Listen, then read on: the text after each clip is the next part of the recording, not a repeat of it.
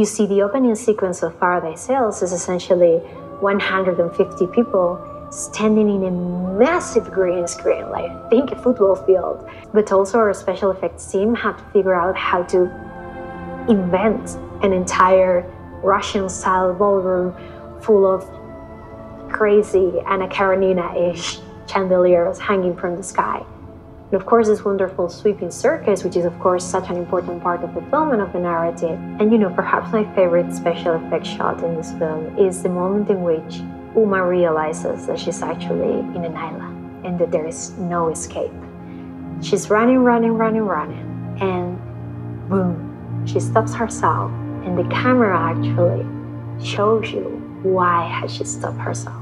So we crane up, and we get to see our Uma just standing atop of this precipice, staring down at the water, and she's fully surrounded by flowers. It's beautiful, yes, it's golden, but it's a prison. It's hard to put into words.